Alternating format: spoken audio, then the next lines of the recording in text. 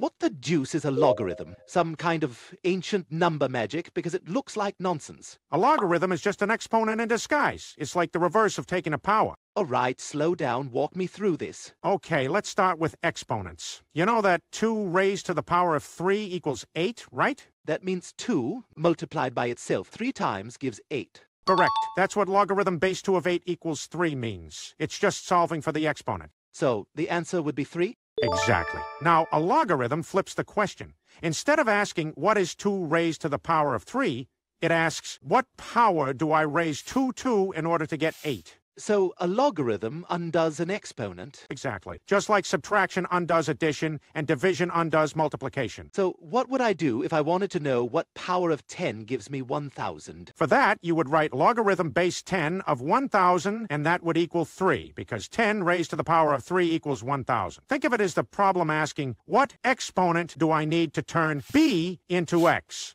Right, I think I got it. A logarithm is just a backwards exponent. Exactly. And don't forget to follow STEM Tutor Peter for more.